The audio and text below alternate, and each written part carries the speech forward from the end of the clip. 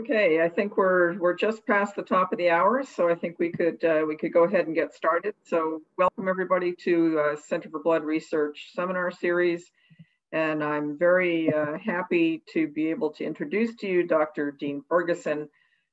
Dean is a senior scientist and also the director of the clinical epidemiology program at the Ottawa Hospital Research Institute. Dean's got associations with a number of departments at the U of O, but particularly with the School of Epidemiology and Public Health.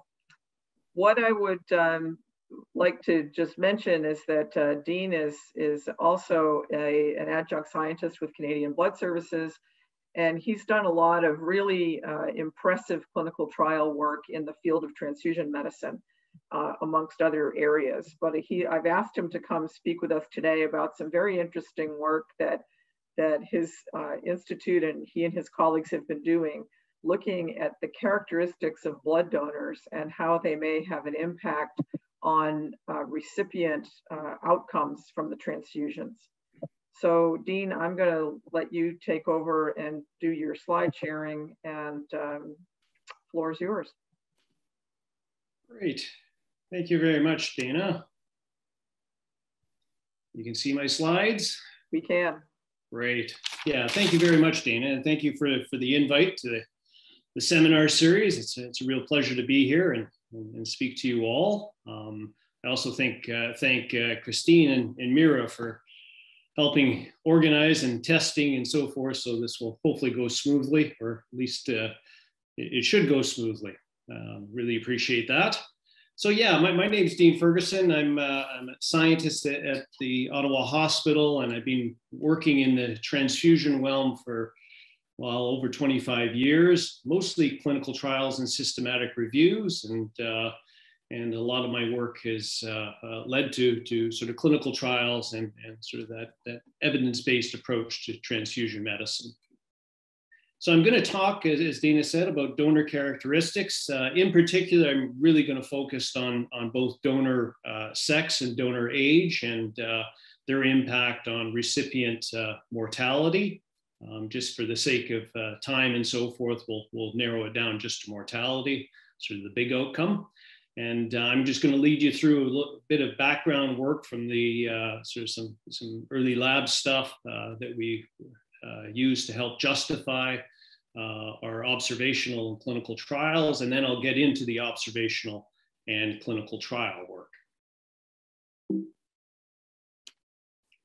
So just for disclosures, I have no financial interests or disclosures to make. Academic-wise, I've received funding from both Canadian Blood Services and CIHR to conduct both the observational study as well as our ITADS clinical trial, looking at donor sex. So as I mentioned, a long sort of history looking at transfusion epidemiology, and a big part of that looking at how we can optimize the red blood cell product, starting with some work on leukoreduction and the role of leukoreduction on patient outcomes, both in neonates as well as adult critical care populations. And that then fed into looking at the issue of storage age and how that may affect the RBC product. So looking at sort of fresh versus usual care or stored red cells. And it's that work, looking at the age of storage, that led to looking at the age of donors. And when presenting the age of storage work, people were commenting, well, and as most of you will know, there's really nothing there in terms of storage age having a clinical impact on recipients. And so people started asking the question, well, maybe it's not storage age, maybe it's donor age, or maybe it's manufacturing characteristics or donor sex and so forth. So that started myself and another group locally at the Ottawa Hospital with a PhD student going down the road of okay, well, let's see what's out there in the literature on what donor characteristics, sex and age in particular, may affect recipient outcome. And we weren't the only ones doing this, obviously. Others were thinking about it and working on it. And this sort of culminated in the NIH State of Science symposium that I took part in Bethesda. And at this symposium, they wanted to identify among panels of experts, as well as the audience, try to identify what are the main research questions and sort of unanswered questions that the transfusion medicine research community could focus on going forward. And during that, so they're broken down into different committees, usually around the blood product or characteristics within that blood product. And one of the overarching themes was sort of that what's in the bag. What's in the bag in terms of red blood cells and their quality and the variability in the products and so forth, and whether that matters, and trying to identify factors or characteristics that may matter to recipients. And in particular, under that theme, they were interested in donor factors, such as age and gender, as well as processing and manufacturing methods. And so that gave sort of even further justification for pursuing this work. And currently, we know that donor selection does matter, and optimal selection of blood donors certainly helps improve the safety of our blood products. And the current screening protocols, excluding specific populations that may be at risk or have at-risk conditions or behaviors through questionnaires.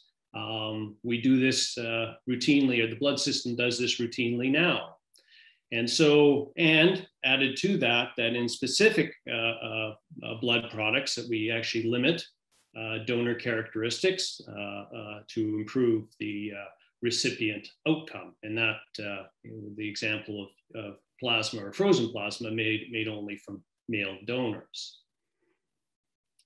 So once that donor criteria is applied, we still see great variability in the sort of the RBC product or what's in the bag. And certainly the CBR and others have spent an impressive amount of time and research looking at not only the quality of what's in the bag, but novel methods to look at what's in the bag.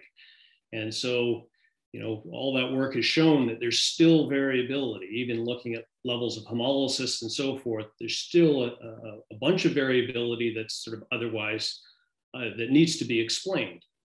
And so it's here that we're going to pick up, donor sex and donor age as potential factors that may affect the quality of what's in the bag and the downstream effects of what happens in recipients. So what's out there in terms of the lab-based data? Like I said, focusing on donor sex and age. What lab data can we use to justify, pursuing clinical work in this area or clinical research in this area? Well, there happens to be a bunch of work that's done in the area. This is just a small selection of all the work out there that shows that donor age can affect RBCs, as well as donor sex can affect. And with donor age, sort of decreased erythrocyte precursors, increased DNA damage, increased cytokine levels, all with increasing with donor age. And then donor sex, largely, just the composition of the RBCs, the antigens involved, the hormones involved, and their potential effects on the RBC product. So, again, this is a selected, a selection of what's out there. There's also data out there that suggests that that they don't really play a role in impacting RBCs.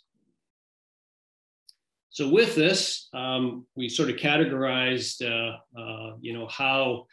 how these in vitro studies could show that certain characteristics may affect the quality of the product. And this is just a characterization, actually largely based on the work by Xenakis, published in 2016. And we kind of just created columns and plugged in various donor characteristics that may play a role.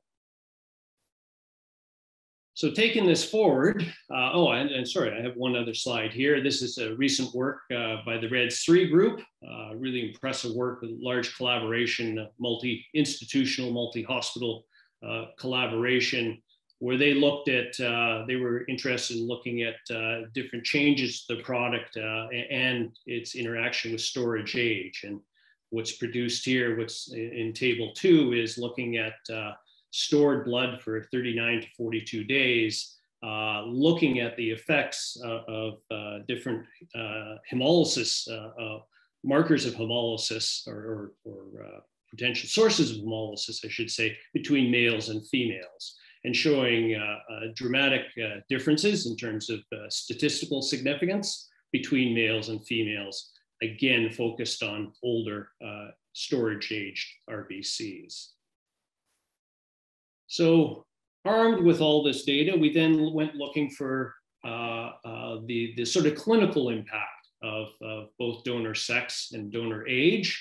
And here we turn to observational studies, published observational studies.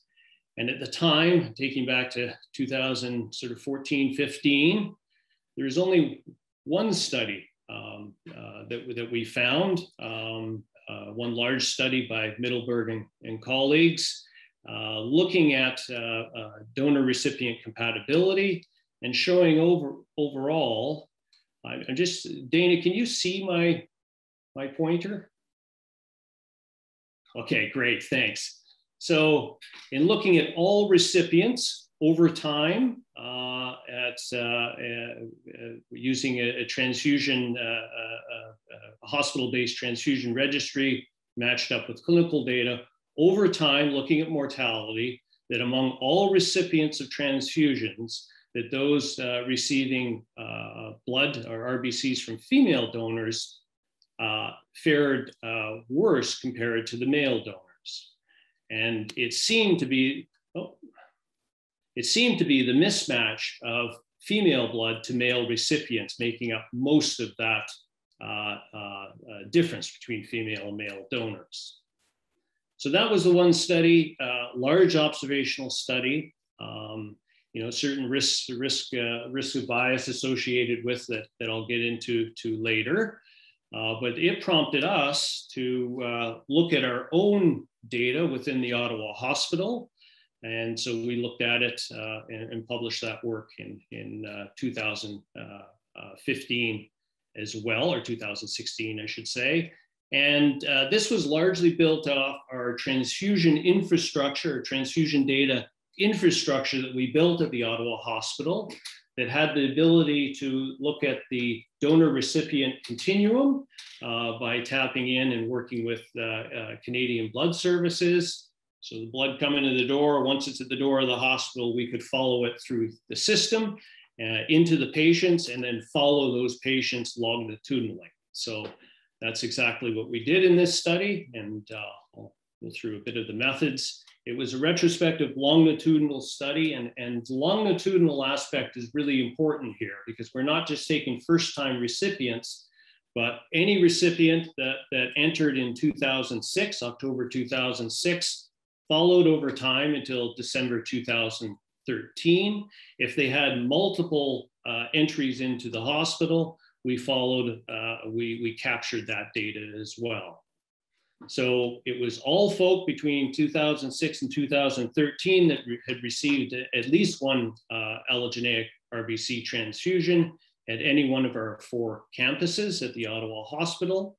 And the data collection was from our data warehouse. So that data transfusion data mart that we created within the warehouse, linking with CBS donor data, putting that together, and then linking with ISIS, which is a provincial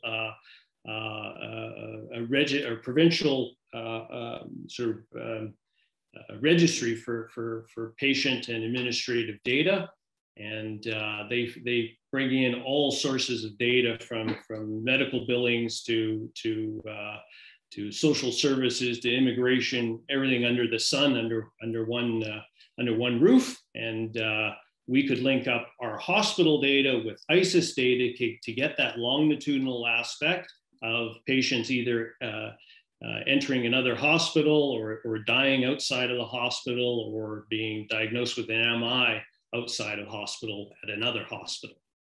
So we linked all that up, and our primary outcome was looking at survival, time to death. Our secondary outcomes were time to new cancer occurrence and some infectious markers, C. diff and MRSA, because those have been well validated within our Ottawa Hospital data set, as well as myocardial infarction and a couple other secondary outcomes, such as the need for dialysis.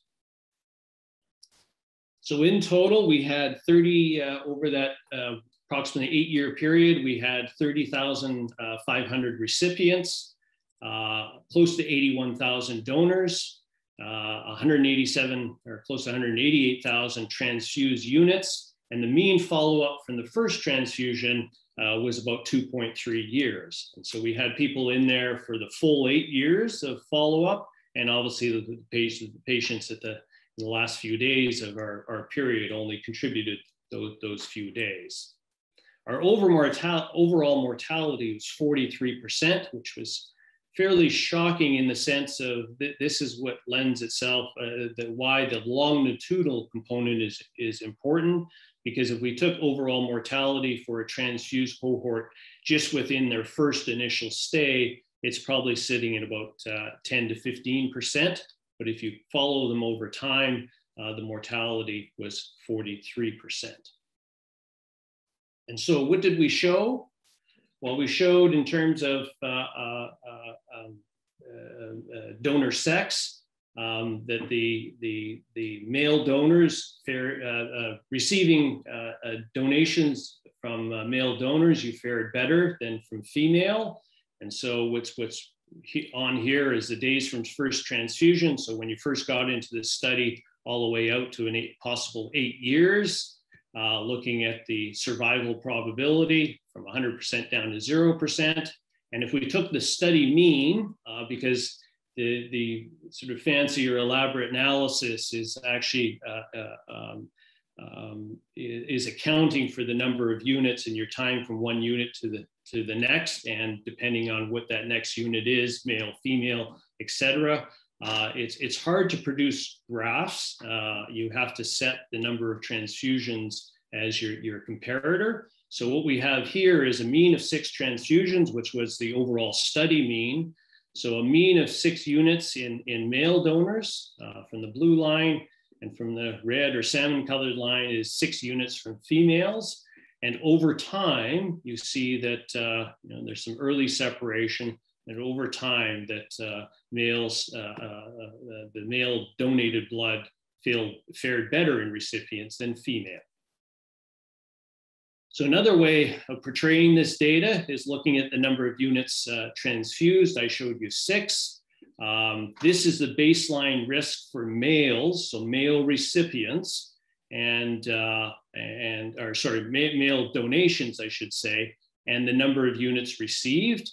And so you can see the increasing mortality and hazard ratios. The more transfusions you receive, which makes sense because it's also a potential confounding factor that the more transfusions you receive, the more sicker you are or will be.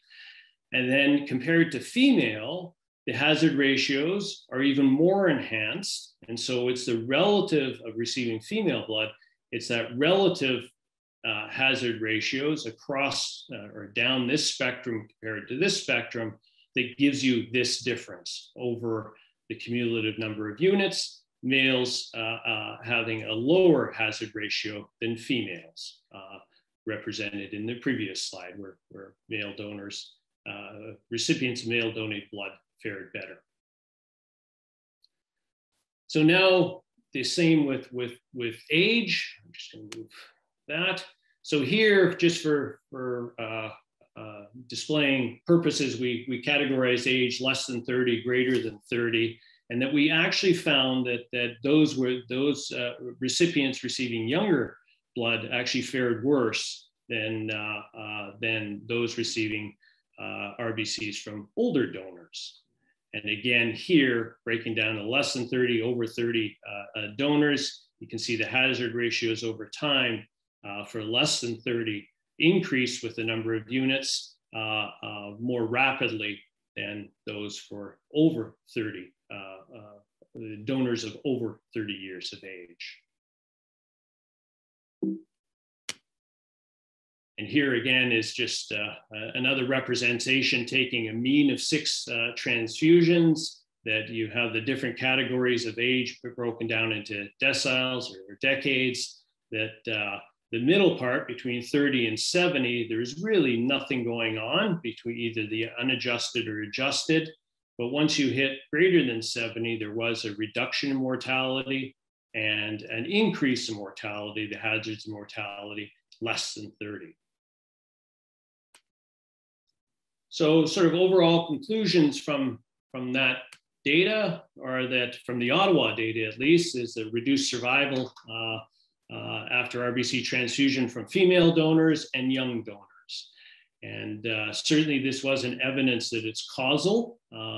We still need to nail down the sort of exact mechanisms, more on that later, as well as, it's clear that donor sex and age could be proxies. Additional confounding could be going on, and sex and age are just representative of different effects. With donor age, it could be the healthy donor effect, most likely, that if you're still donating into your 70s, that you're relatively more healthy than the general population, or than the population of younger donors, where that is not all being teased out.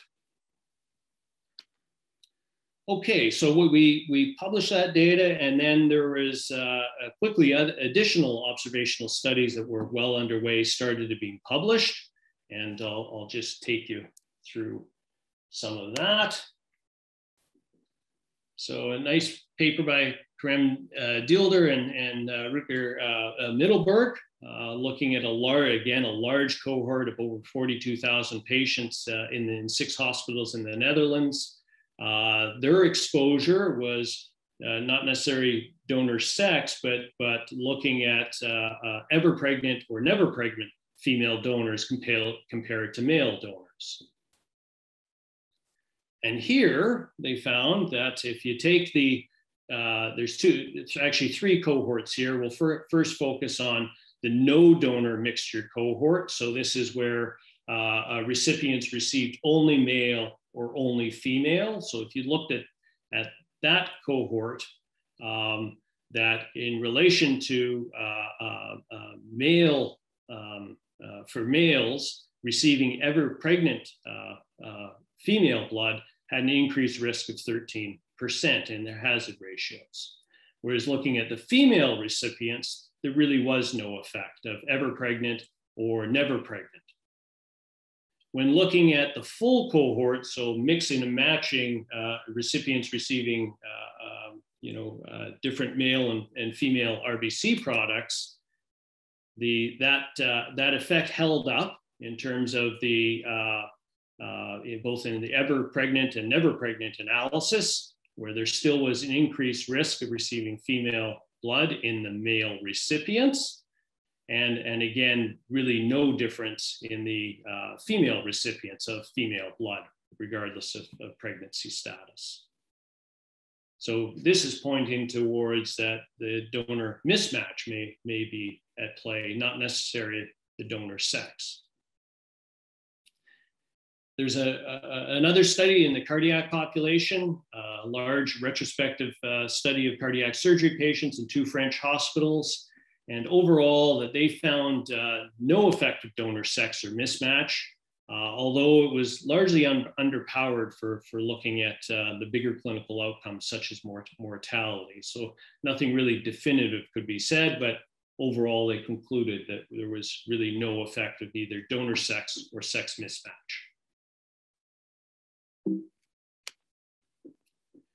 And then an incredibly large study by Edgren and colleagues of an incredibly robust and rich data set in both Sweden and Denmark, very well done study looking at close to 1 million transfusions between 2003 and 2012. Robust analysis, more to come on that. But they found really nothing there. So they're looking at donor age and donor sex, and in the 1 million transfusions that they looked at, or 1 million transfusions in the recipients, really found nothing in terms of any impact. Maybe a little bit of impact that we saw with the donors over age of 70. So they had their own analytic method. They also applied our Ottawa method. Slight differences, and it's almost too complicated to describe, but both fairly robust methods, or sort of the most robust available to analyze observational data. So again, a large, very robust study showing no effect of either age or donor sex. Then along comes the Hamilton group and Nancy Heddle and colleagues, looking at, again, a very large data set of hospitalized adult patients. So all comers, just much like ours was. They had over 25,000 patients, close to 100,000 transfusions. And again, only the data from first admissions or first transfusions were included. And they nicely set up their analysis into a series of questions. And here in the models presented in A is, do younger donors, younger donor RBCs cause harm? And so here, their reference category was donors over 54 years of age. And then they had comparisons. I think they broke it down into quartiles. So they looked at donors 17 to 30, 31 to 45, and 46 to 54. And here are the hazard ratios looking at mortality. And so 17 to 30-year-olds compared to over 54-year-olds had an increased risk, non-statistically significant, but clinically significant increased risk. As to did the 31 to 45 year category, and nothing in the 46 to 54, pretty much no. And then breaking it down into sort of dichotomizing greater than 45 versus 17 to 45, obviously that risk still held. And then looking at donor sex, so model B, do female donor RBCs cause harm? The reference here is exclusive to male donors, so that's the reference. And they found that female recipients exposed to female donor RBCs compared to only male actually decreased the risk, but there was increased risk in the male population, male recipient population. And again, they broke it down into, do female donors RBC cause harm? The reference here is exposure to exclusively female donor RBCs. And again, female to female showed increase, female to male RBCs showed increased risk, and male recipients of male donor did not. So that's largely the observational evidence, and it was nicely summarized in a recent review looking at the sex mismatch. So not sex specifically, but in the sex mismatch by Mickey Zeller and colleagues again at Hamilton. And they took those 5 studies that looked at sex mismatch, the Middleburg study, the cardiac study by Desmarais, and 3 additional studies, including their own, and came up with an overall, so a pooled result, looking at mortality, that a sex match was better than a sex mismatch, okay? So five retrospective observational studies being pooled together, close to or over 86,000 patients. And obviously they showed the higher risk of death in sex mismatch. But we also know that within the studies, there's a large amount of heterogeneity, cardiac versus all comers. Some of the analysis to produce the final results were different between the studies. And like any transfusion observational study, those risks of bias, of selection bias, and also misclassification are fairly high. And so just to add to that, Mickey's systematic review is the most sort of up-to-date that I know of. We published one a little while back in 2015, and it includes obviously some of what the previous review was getting at. We also looked at donor age.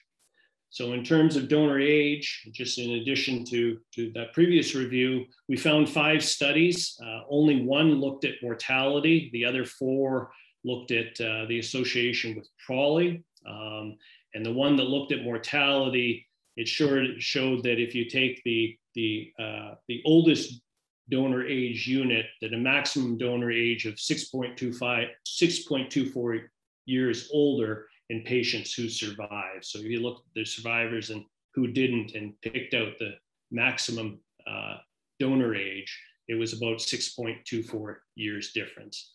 A ton of confounding, a ton of sort of analytic issues with that. But that was sort of the state of the art in terms of donor age until the large observational studies started being produced. So just a couple quick words on the analysis of transfusion data. Now I put on sort of my methodologist hat, and if I've learned anything over the last 25 plus years working in transfusion epidemiology, is that we still struggle with these issues. And it certainly ain't easy when you have a cohort of transfused patients, never mind here we're dealing with all transfused and looking at donor characteristics between subjects or recipients. Like I say, it ain't easy. Multiple transfusions, multiple donor characteristics, age, sex, manufacturing, blood type, etc. We're trying to capture transfusions and outcomes over time. It's easy to take the first transfusion or the first episode, but what we've shown is really, really important to follow them over time. You then have donor-donor interactions, so age and sex interactions. You have donor-recipient interactions, again, age and sex. The sex mismatch is a good example of that. And then on top of all that, you have other risk factors at the recipient level in terms of, case acuity and medical versus surgical, ICU versus outpatient, et cetera. And then you also have other risk factors at the donor level. So those known or unknown risk factors that have either been measured or not measured. So putting all that together is incredibly difficult, and how to analyze is incredibly difficult. I give this example of 3 different patients. If we're trying to isolate donor age, patient 1 has received 3 units, patient 2, 5 units, and patient 3, 1 unit. All units with different donor ages.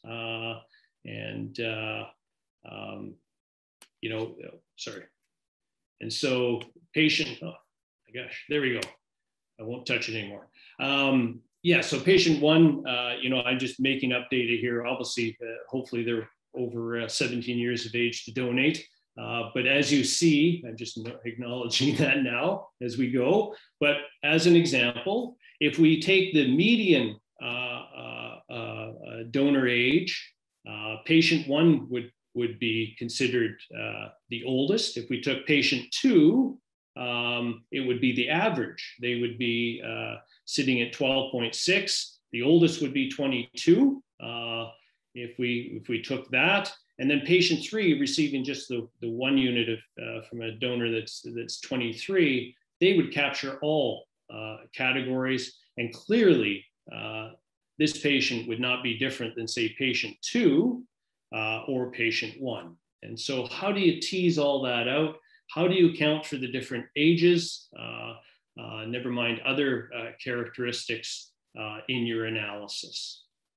And the answer is actually, I don't think you can. You can try, and certainly we've tried, others tried with very, very robust and exotic analytic methods.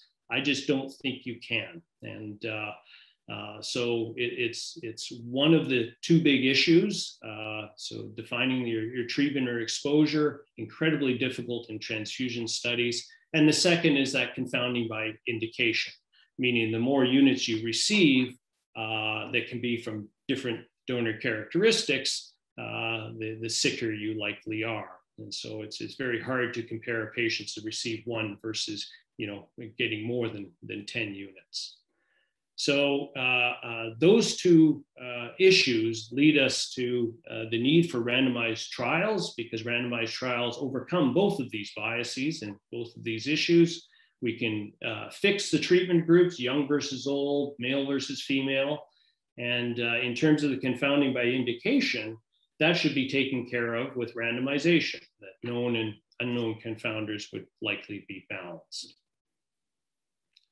So with that in mind, we took the evidence from obviously the lab-based evidence and the observational study evidence, and we developed the ITADS protocol. And the ITADS is a registry-based randomized trial looking at donor sex. And we published the protocol along with the full statistical analytic plan in BMJ Open a couple months ago. And we're actually at a stage where we're starting to analyze, and I'll get to that in a couple slides. So our primary objective, again, was to look at a transfusion strategy or policy of male donor only versus female, and whether that improved survival or improved time to death. Our secondary objectives were looking at male and female donors and the impact on recipient morbidities, looking at infection and end organ damage via dialysis or myocardial infarction.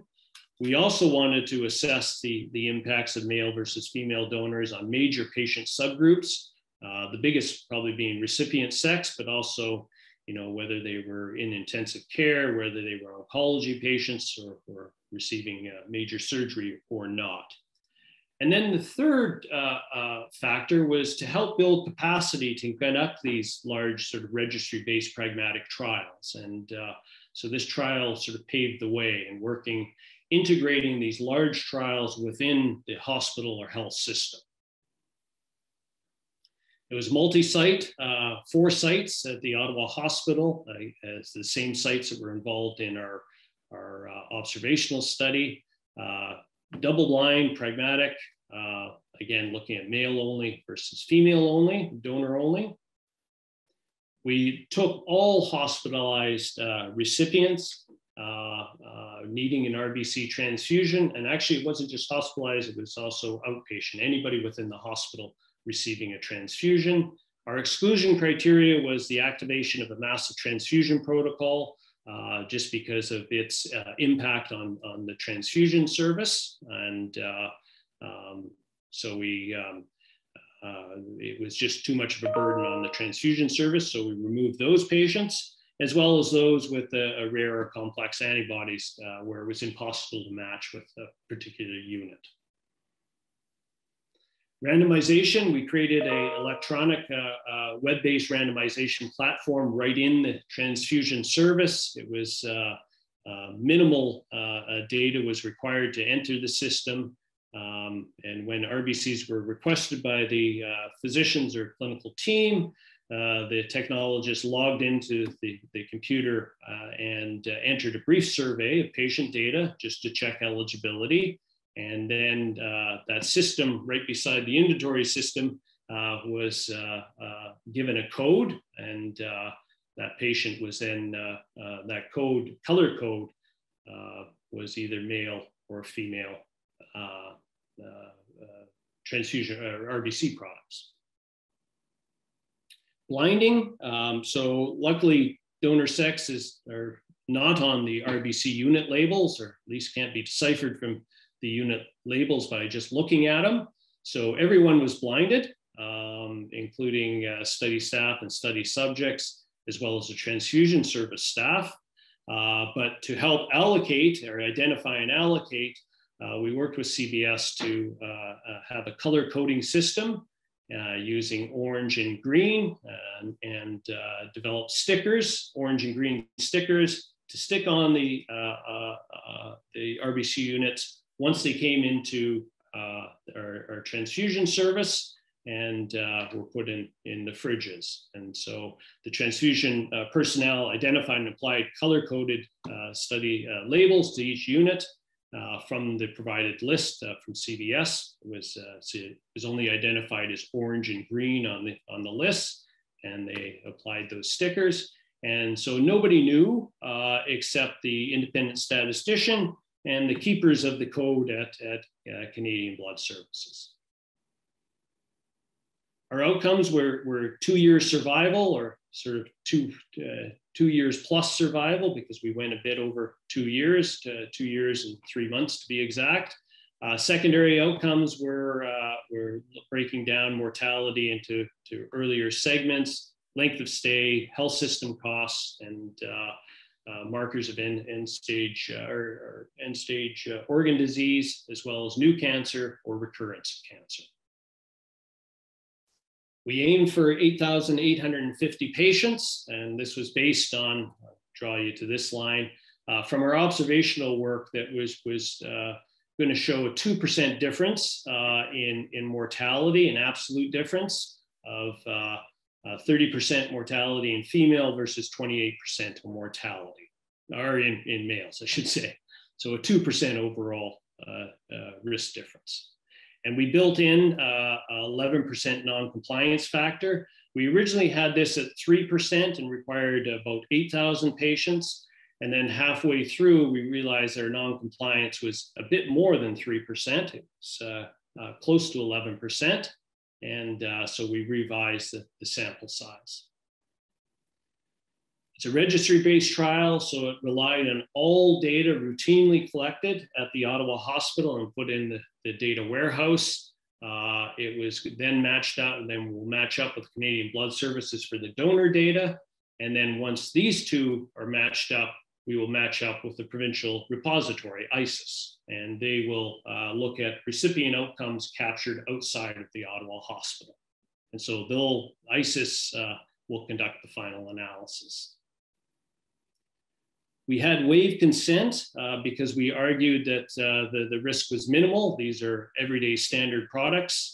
It didn't rely on, there's no difference between male and female products, as well as sort of the impracticability of enrolling everyone eligible, because this was a policy initiative or a strategy, and it would have been impossible for every sort of clinical personnel to approach every patient and enter them into the study. So we were granted that by CBS and the Ottawa Hospital RABs, and we started in September of 2018, and because of the waived consent, we notified all study participants because they obviously, to get in the study, they needed an RBC transfusion. So with their transfusion notice, we sent a notice with the ITAD study stating that they could withdraw at any time if they didn't want to be involved, and which only 2 studies out of the 8,852, 2 patients, I should say, actually withdrew their data, families on behalf of that patient. And then we also created a website for patients that we linked into that letter, that they could get further information on the trial and contact information. So some preliminary results. I was really hoping to present the between group data. We're rushing. I only got the data on Saturday, or Friday night, I should say. And so I pieced some of it together. Hopefully I'll be invited back to present the between group analysis. But a bit on our preliminary results. We actually randomized 8,882 patients, randomized and transfused patients. we've just analyzed the baseline characteristics, and the co-interventions and outcome data are being analyzed as we speak. And the holdup has been, we've been done since mid-March or beginning of mid-March. The holdup has been working with ISIS and the privacy office and the data sharing agreements. They couldn't start until we were done. And so that's been a slower process than we thought. But last Friday, we actually received privacy office approval from ISIS. And now we're going through about 2 weeks of hopefully getting the data sharing agreement done. So overall, I'll show you some of the compliance. Again, 8,882 patients randomized. Compliance was pretty darn good, close to 90% compliance for all units. Note that the initial encounters were about 22% of the units transfused. All those follow-up stays for the patients enrolled in our trial accounted for 78% of transfusions. So it gives you an idea that the transfused population are a good segment of them are repeat customers, and they receive a lot of RBC units. So at the patient level, we had about 90% compliance. At the unit level, so breaking it down to the units that those patients receive, is about 93% for the initial, and about 87% for all those subsequent units. We also looked at compliance overall, but also those achieving 75 and 100% compliance. And those for 75% was about 88%, 100% compliance, so male only, female throughout your entire stay or stays, was at 76%. Some of the baseline results, again, this is just an aggregate because we need to break the color code for the between group, but overall, about half, just over half were female. So we'll be able to look at that subgroup of sex mismatch very well because it's almost split right down the middle. Mean age of about 67. As expected, a good chunk were inpatient, about 80%. 11 patients were outpatient, 11% were outpatients, and surgical patients, so of the inpatients, made up about 42%, and the critical care population was also, there's overlap with the, anyway, yeah, the critical care population was close to over 30%. In terms of, again, I can only present the aggregate data because that's all I have. In terms of RBC units per patient, heavily transfused, about just over 5 units. Transfusion episodes was about 3, or just over 3 for any individual. And here we see the units per episode. So not all were receiving single single RBC transfusions, sitting at about 1.6. And again, the setting was largely inpatient for their first transfusion episode. What happens after did vary. So that's some of the aggregate transfusion data.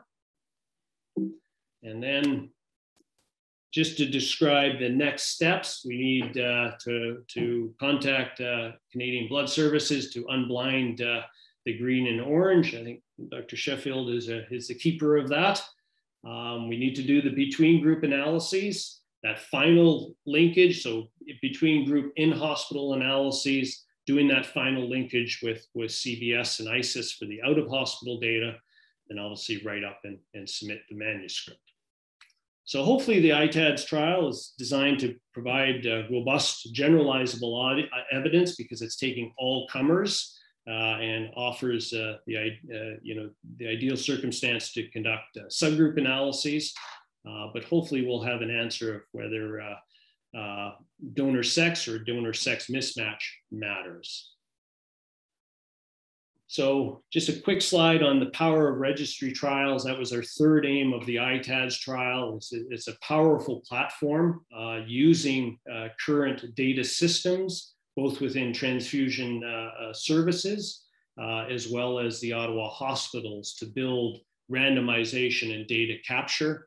We did this at a fraction of a cost of an individually randomized trial where your individual consent and follow-up and all the nursing and research assistant resources required to follow up patients. And we also have the ability to track patients long-term. Tapping into the provincial data registry, we can check in 10, 15 years if we want. And another important thing is if there are differences, we can look at cost data because ISIS captures about 85% of all healthcare costs. So big advantages of conducting these sort of integrated into the health system randomized trials. I think I'm running a little bit short of time, so I'll just take home messages. I think it's really important, and we stress this in our work, that RBC transfusions are incredibly safe, and they're also a necessary intervention. And in some folk, it's life-saving. And that the research that we're doing on donor characteristics is largely focused on optimizing that RBC product. And so while not maybe personalized medicine, but maybe stratified medicine, hopefully we can improve the outcomes in recipients.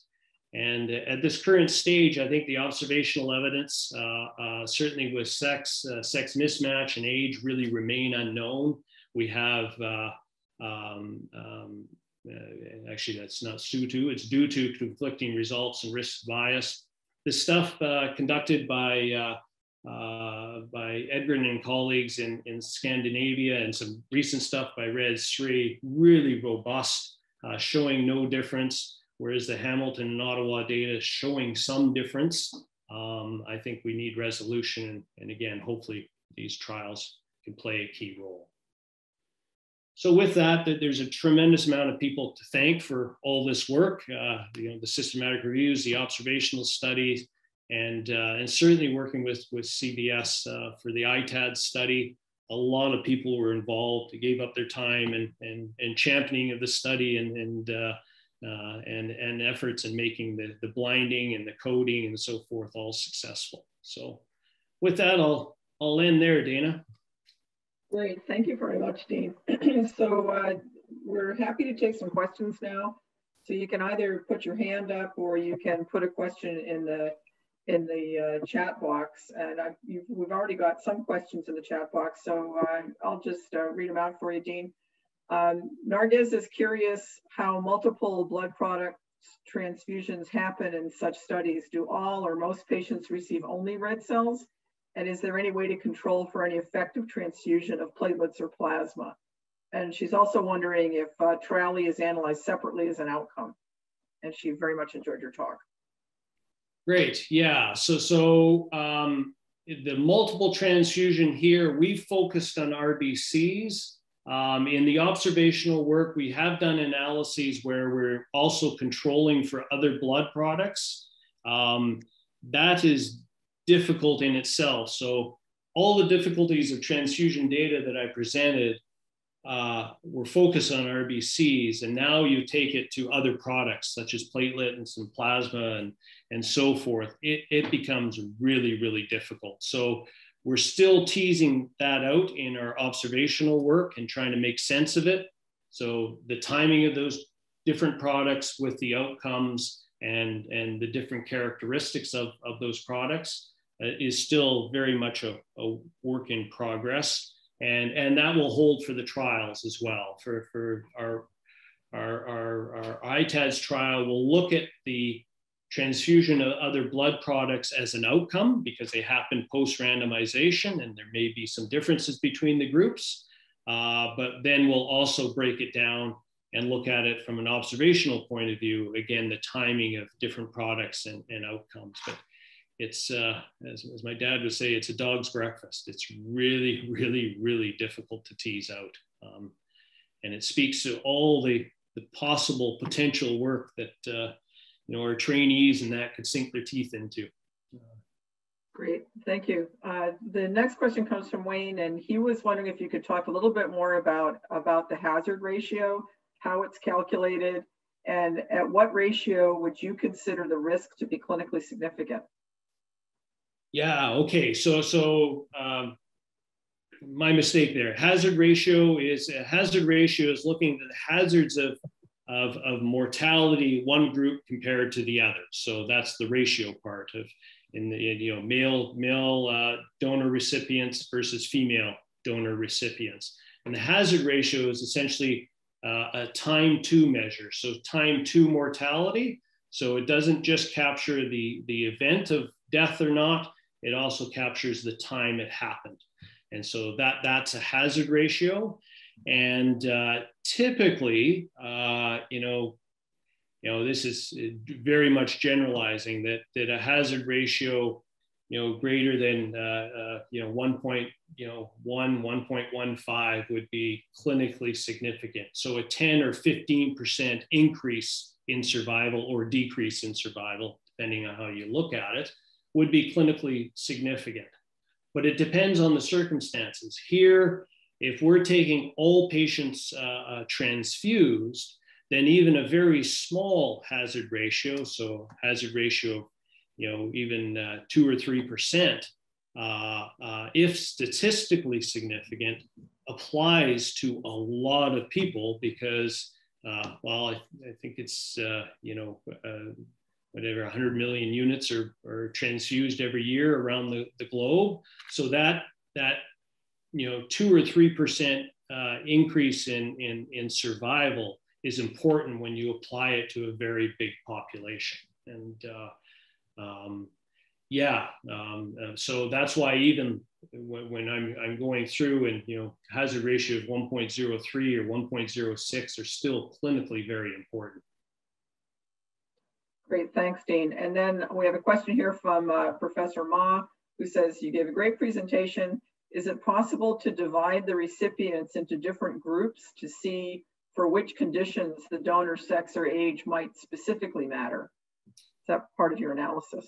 Yes, absolutely. And we've got a part of our analytic plan is to do just that, to look at different clinical diseases and conditions, as well as even sort of sub-conditions and so forth, looking at a very heavily transfused population from one a very low risk population, say obstetrical population that accounting for surgical misadventures and so forth, were overall not a big impact on their health, versus somebody who's chronically transfused. And so those are ideal populations to look at, because if there is any effects, then they should be in a heavily transfused population. So yeah, we'll be looking at that. Great. So other questions? Anyone have other questions? So I was just a little bit curious, if I look at the kind of bulk of the literature that we've got, aside from Rutger Middleberg's paper, this looks like a Canadian phenomenon, right? And it seems that something we found in, at least in how we're engaged in transfusion practice in Ontario. And I'm just wondering if you think that there's something different about how we're practicing transfusion medicine in Canada, or is there it's a potential confounder and we haven't quite figured that out yet? Yeah, that's such a great point, because I'm still scratching my head that if we line up, and done fully independently, if you line up the Ottawa data with the Hamilton data, we're pretty close, right? Like you suggested. Then we take that across the pond to Scandinavia, and then again, the great work done by REDS 3, where their analyses pretty much match up with the Scandinavian analyses. I think, if I'm correct, I think there was one health system in the States where they found some differences that sort of matched with the Ottawa and Hamilton data. But it seems to be Canada versus the world, right? And I'm wondering, it could be in how we transfuse, but it could also be in the underlying donor population, right? That at a ecological level, there's differences. And we try to look at sort of the baseline characteristics, and they kind of match up, but there's a lot of stuff that we don't account for or don't measure. that I'm wondering if that has something to do with it, rather than the analytic method or design or whatever it may be. But, very possible. It's always more projects to do, Dean. You bet. You bet. Keeps okay, well, yeah, if nobody has any further questions, I'd just like to say thank you very much. A really interesting talk, and we're really looking forward to the next level of analysis on ITAD, so you can hopefully tell us what the answer is. So just like to say thanks very much, and for those of us who you can either use your applause reactions or take yourself off mute and just say thank you. So thanks very much, Dean. Thank you. Thanks for having me, and everybody stay safe.